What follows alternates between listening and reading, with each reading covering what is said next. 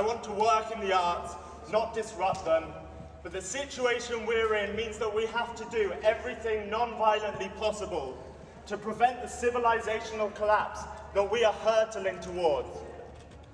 I have younger siblings, the youngest just 10 and 12, and I refuse to stand by whilst they are voiceless and let them be sentenced to a future of suffering.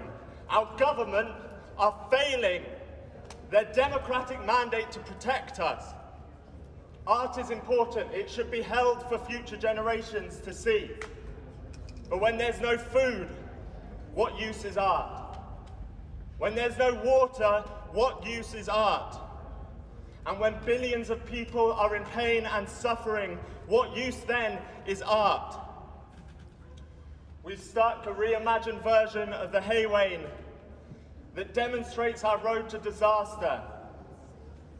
It shows the destructive nature of our addiction to oil. I first saw this painting when I was at school. It's an important part of our cultural history, our heritage, but it's not more important than the 3.5 billion people already in danger because of the climate crisis.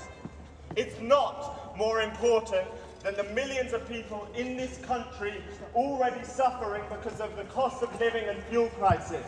And it is not more important than the lives of my siblings and every generation that we are condemning to an unlivable future. From history, we must learn. We must learn that in the face of suffering and injustice, ordinary people can and must stand up and determine the future of humanity.